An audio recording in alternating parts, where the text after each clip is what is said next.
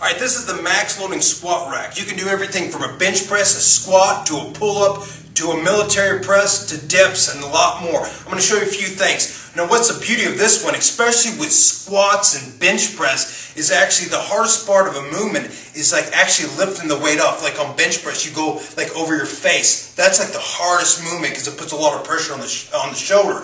Now with this, they got a hydraulic system set up. So when you actually got the weight on here, you move the whole machine so the bar is over your chest, and as soon as you lift up, the machine goes back. So you can just do your reps. And then when you're done, you set it back. And you also got the safety harness.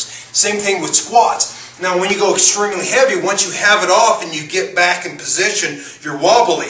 Now how awesome would it be if you get 500-600 pounds or 400 and you actually can move the whole machine and get it in position. All you got to do is lift it up and the machine moves back, and then you do your set and rack it.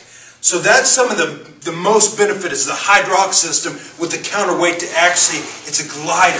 So that's one of the features that is like high tech basically. See, going from a bench press, you can do a military press by simply moving this up higher and you're ready to go with the military press.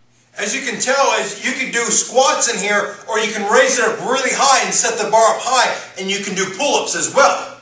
And it also comes with adapters so you can do dips for your triceps as well as chest, and get a belt and you can add weighted dips. Now for more information on the max loading squat rack, go to nickfitness.com, exercise database, and go product review, and you can click on more information for this machine for your home or fitness facilities.